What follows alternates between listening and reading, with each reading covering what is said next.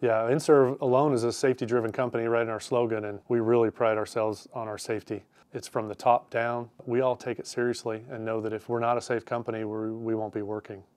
Scaffolding is very dangerous. We're always wearing harnesses, tied off 100% of the time. We always have tailgate meetings in the morning, and that's pretty much covered all the time on JSAs and meetings, is how important it is to tie off and work safe. We pride ourselves on responding. If we get calls in the middle of the night or 10 o'clock at night, we'll be there that night or we'll be there first thing in the morning. And they run into issues all the time with needing scaffold, and they call us at random times of the day. We can get guys there pretty much same day most of the time, depending on what the job is. Our 3D drawings really gives our customers an upfront look at what our scaffolds will look like exactly up against their equipment or their vessels. It helps us manage material. It tells us exactly how many pieces we're going to use. It helps us know exactly what our rental costs will be and how long it'll take to build it.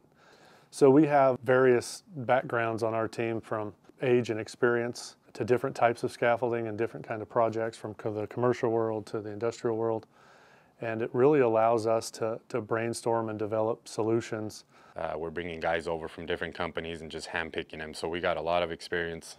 Believe we have the greatest guys out there as we're handpicking them. I've been doing scaffolding for 18 years, so I got a lot of knowledge and still got a long ways to go on learning and learn every day.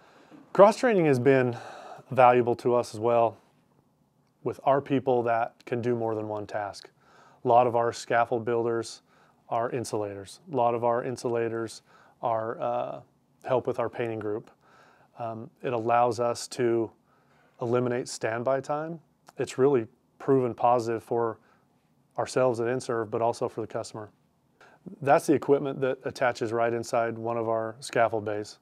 We're able to load that with our scaffold material and take it up 400 feet if we need to where our guys are building. In the scaffold world, passing material is a real dangerous part of the job, and this eliminates that.